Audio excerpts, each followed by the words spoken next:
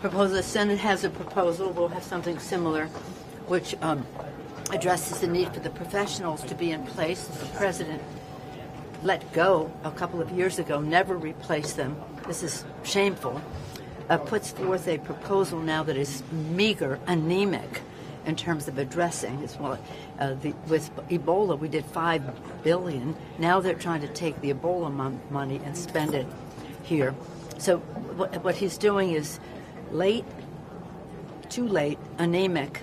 Hopefully we can make up for the loss of time, but it'll have to have the professionals in place, the resources that are adequate, and not be using scare tactics about people coming back to our country.